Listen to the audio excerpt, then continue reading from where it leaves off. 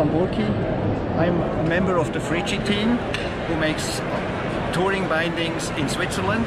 I'm here with Backcountry Skiing Canada, and I'm happy to explain you our latest binding in the lightweight category. Imagine this tiny binding only weighs 280 grams, and what I would like to do now is I would like you to explain the features, because for Fritschi reliable release and power transmission always are very important, also in the lightweight bindings. And with this binding we can also fulfill the needs of a big part of the community who wants more for the community where the lightweight is more important. Let me show what is different of this binding. We have, to hold the boot, we have a horizontal system that moves horizontally, and this system is very stable against impacts from vertical impacts, especially from under the ski.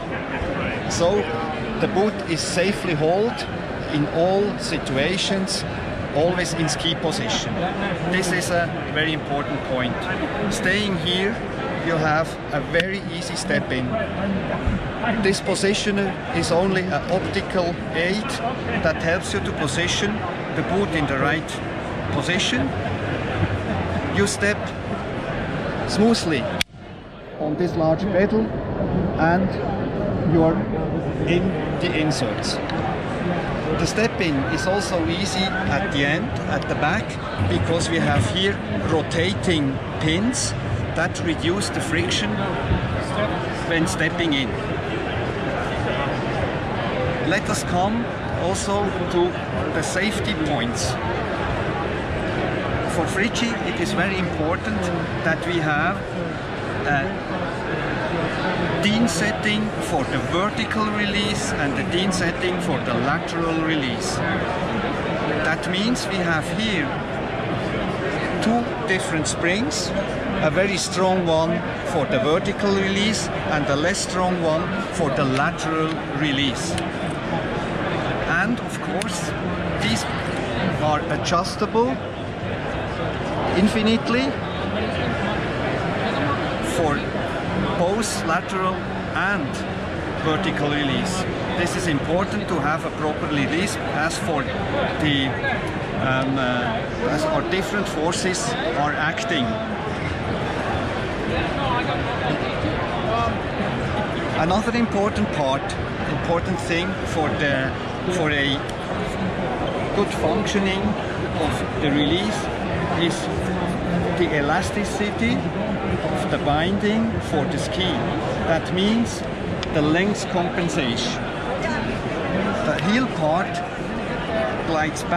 can glide back 10 mm and helps so to compensate the flex of the ski by not giving too much, not giving pressure on the boot, and so assuring in all skiing situations means flex of the ski, a constant pressure, allowing a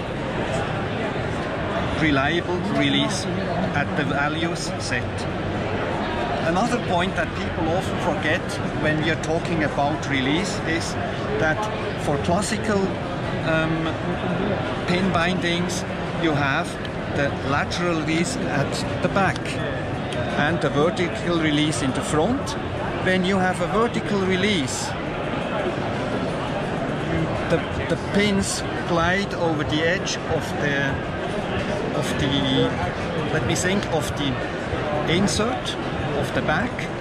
Then the boot is released at the back, swivels forward, and with the nose of the boot it presses here on this lever. That functions for every pin binding the same way, and then the binding releases the boot finally. And what is specific on the Fritschi bindings is that the boot is released already at an angle of starting from 65 degrees, means you're sure to come out of the binding on time. Also, the handling is important. It is very easy to switch mode. You use the climbing aid as lever and you can turn the back unit in doesn't matter what direction. You don't need to touch the brake, because with the first step the brake stays in this position and you can climbing up. You see also another point, we have here for the crampon a solution that is open for other crampons too. We'll see from other binding the crampons will fit. Of course we have also the according crampon for the Fritschi crampon for the Xenic 10.